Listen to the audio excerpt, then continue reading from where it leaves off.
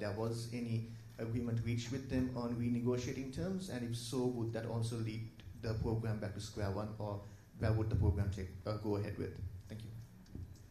If we can take one more question.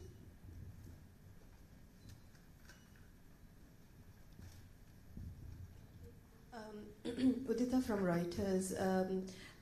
Ms. Ba, the bondholders have complained that talks are not progressing as quickly as they would like.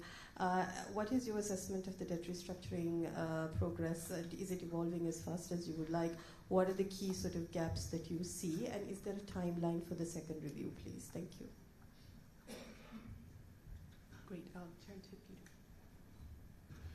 Okay. Thank you very much. With respect to engagement with political parties and the elections. This year, it's expected that elections will take place. That happens in many of our member countries and also when IMF-supported programs are ongoing. From the IMF's perspective, we are, of course, interested in listening to all parties and get different perspectives from all angles as to what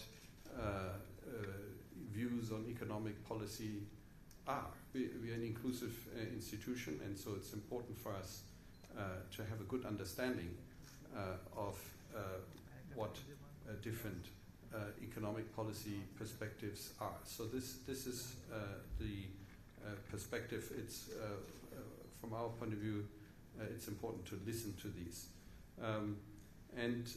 So this is, of course, of what's of interest to us for what happens after an election.